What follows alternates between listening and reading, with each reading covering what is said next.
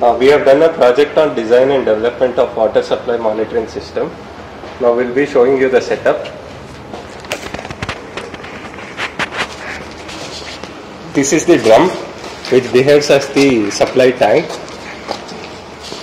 and we have used a motor. This is 0.5 HP motor for drawing water from the drum and supplying it through the pipelines. This is the branches of the pipelines. The left side one is the branch 1 and the right side one is the branch 2. This is the master node. The master node receives data from the slave nodes which are kept on either ends.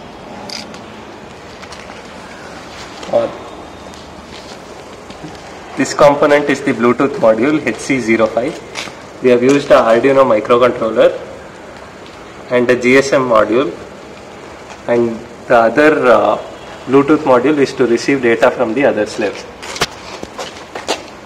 This is the TDS sensor, which measures the total dissolved solids in the liquid flowing through the pipes. This is the flow meters. These are the flow meters which are used to measure the flow rate through the pipe.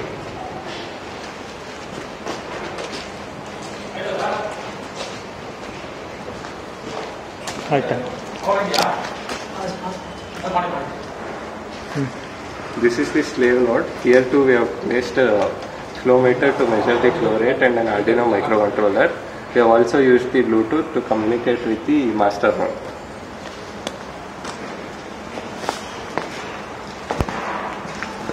Similarly, this is the other slave. Here the only extra component is the TDS sensor. This acts as the outlet, and the entire setup is as shown. Now we will be showing the serial monitor of the Arduino. This is the Arduino serial monitor. First column is the flow meter reading from master node 1. Second column is from the slave node 1. Third column is from master node 2, and the fourth one is from slave node 2. The next two readings that you are seeing is the TDS readings, and the last one is the timer, which we have used to interface MATLAB. Now we will turn on the motor, see how the readings changes. Now the readings in all the branches have increased. Now we will be simulating leaks through the taps. Now we will be simulating leak through branch 1. So branch 1 node, the water is leaking.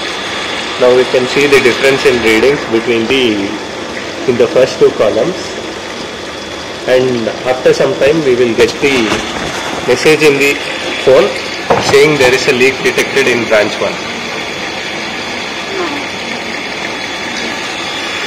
This is how. Next we will be turning on the taps in the branch 2.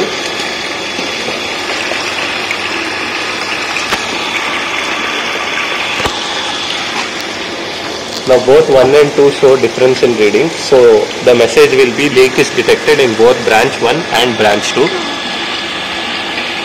as shown. And now the leak is only in branch 2 of the network, so we can see the difference in readings there. So the message that we get is leak detected in branch 2.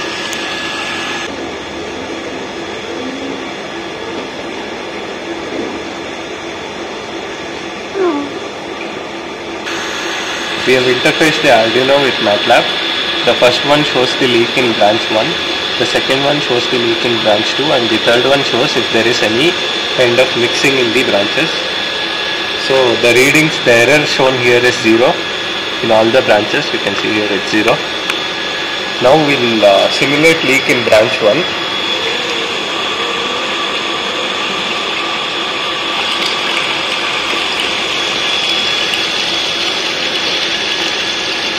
Now we can see that the flow meter readings in the master and slave changes. So does the error here. Now we will turn off the leak.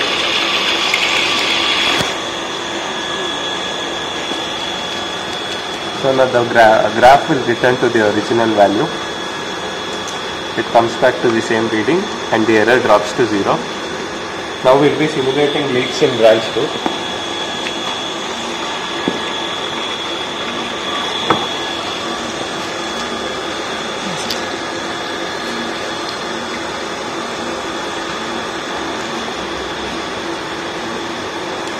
Here we can see the flow meter readings differ and the error starts to rise in times 2.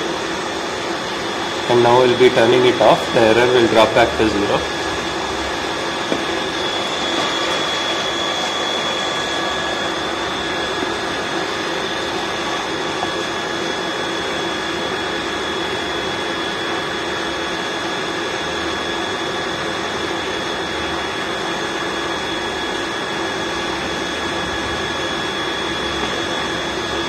Now the master and slave's flow meter readings are almost same, and we can see here the error has dropped to 0.